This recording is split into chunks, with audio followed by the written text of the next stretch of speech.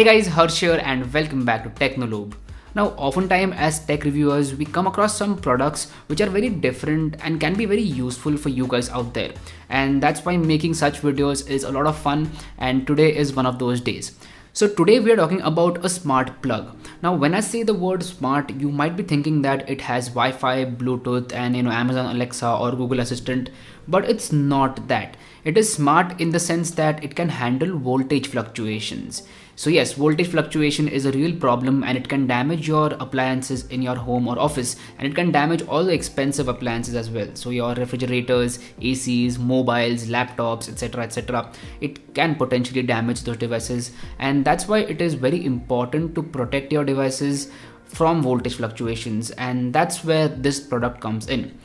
So this smart plug can handle voltage fluctuations in a very good way. So it has a safe operating range that is from 170 volts to 270 volts. And if the voltage fluctuates above 270 or it goes below 170, then the power will be cut off. So essentially you will be connecting this smart plug to the wall and then connect your appliance to this smart plug. And as soon as the voltage goes above 270 or below 170, your appliance will shut down because of the smart plug.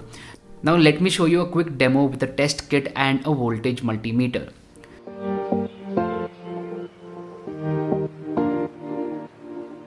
So as soon as the voltage goes above 270, you can see that the power has been cut off. Now when the voltage drops back to the safe range, that is between 170 and 270, you can see that the power has been resumed, but it has a startup delay of 5 seconds. So as soon as it comes back to the safe range after 5 seconds, your appliance will start. Now same goes below 170. As soon as the voltage goes below 170, the power will be cut off. And again, when it comes back to the safe range, the power will resume after 5 seconds.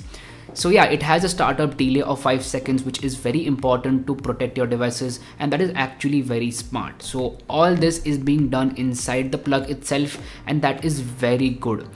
Now this smart plug is not a voltage stabilizer by any means. It's a completely different product, and the working of this product is also different. So please do not confuse it with a voltage stabilizer. Now there are a lot of variants of this smart plug depending upon the appliance that you want to connect it to. So there are 3 main variants, that is, one is with 6 amperes, the other one 16 amperes, and the third one is 6 amperes, especially designed for refrigerators. So refrigerators have a startup delay up to 180 seconds because it is recommended. So if you want to buy it for a refrigerator, then you can buy that variant. Now all these variants have 2 types, that is, one is with cord and the other one is without cord. So if you don't have a lot of space on the switchboard, then you can buy the one with the cord, and then you can connect your appliances to the smart plug. Now you can also connect this smart plug to something like an extension board and then use all your appliances with it. So yeah, it does work with an extension board as well. Now please make a note that you can use this smart plug with single phase devices. So if your device has multiple phases, then you will have to use multiple smart plugs. So for example, if you have 3 phases, then you will have to use 3 of these smart plugs. So it works that way.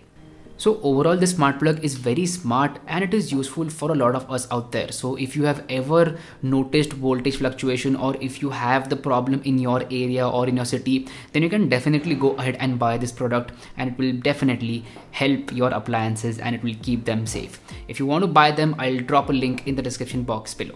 So anyway, that's been it. Thank you so much for watching this video, and I hope that it helped you out in some way or the other. And if it did, then please let me know about that in the comment section down below. Also, if you haven't yet, please subscribe below because it would mean the world to me. My name is Harsh Punjabi, and I'll see you guys in the next one.